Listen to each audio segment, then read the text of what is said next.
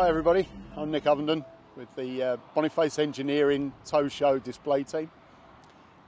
This time of year we would normally be doing our demonstrations at the Professional Recovery Tow Show in Telford.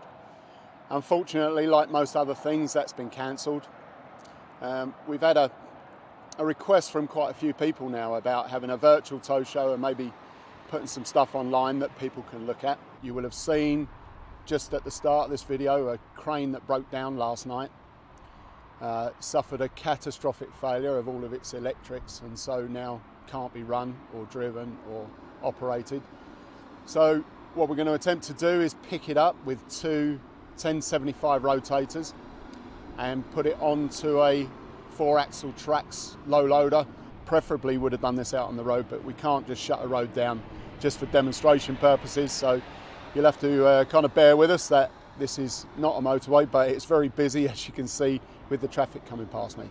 So we're using two 75-ton rotators. We have the Manchetts machine and the Saunders machine. Both similar cranes, but very different winch setups and very different leg setups. So you'll be able to see the difference between the two of them.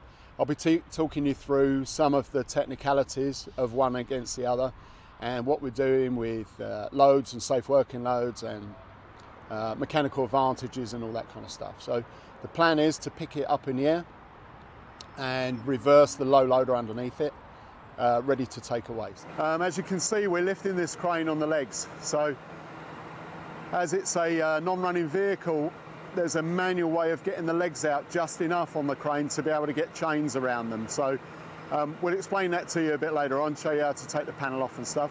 What we've had to do though is kind of get everything ready, and so we're almost ready for the big lift now. We got everything all attached.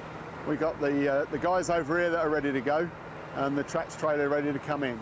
You'll see with the remote controls on these machines that these guys can stand together, work the controls and talk to each other as they're going through, which makes for a more controlled operation. So that's why they're both here, not one here and one on his other truck. So what they will do though is occasionally walk around, just check everything's okay with the legs and with the booms and everything's level. It's particularly windy here today, so they're fighting against the wind as every time they move with this, it's trying to blow that crane across. But hey, that's real life in the world of recovery, so we learn how to deal with that. So what they're trying to do is the minimum amount of lift that they can get away with to get this thing underneath it.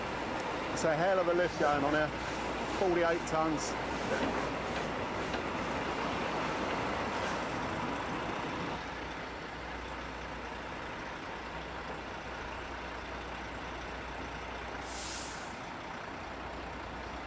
Okay, so what you can see over my shoulder now is the Boniface spreader bar setup.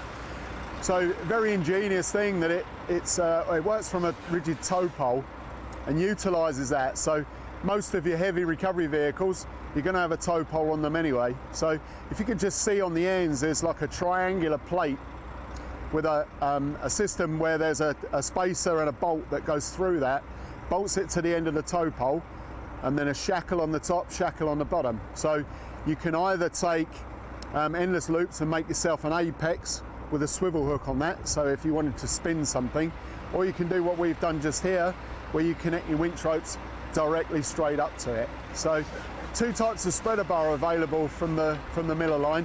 One is the Boniface steel one like this, and the other one is the Miller aluminium one that comes in sections that you've seen us demonstrate before.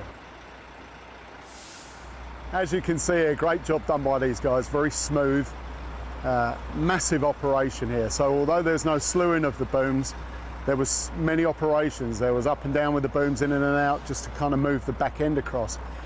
They're working on quite tight tolerances there because they have to be as close as they can to the legs.